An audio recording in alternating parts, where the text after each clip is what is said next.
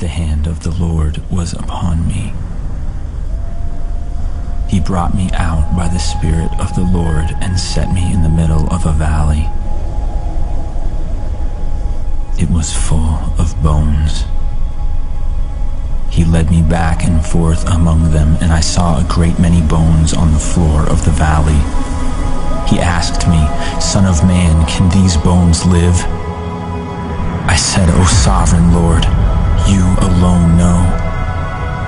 Then he said to me, "Prophesy to these bones and say to them, dry bones, hear the voice of the Lord.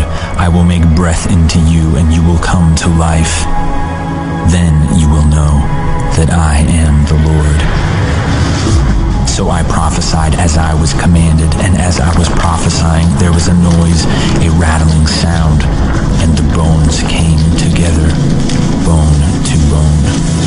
I looked, and tendons and flesh appeared on them, and skin covered them, but there was no breath in them.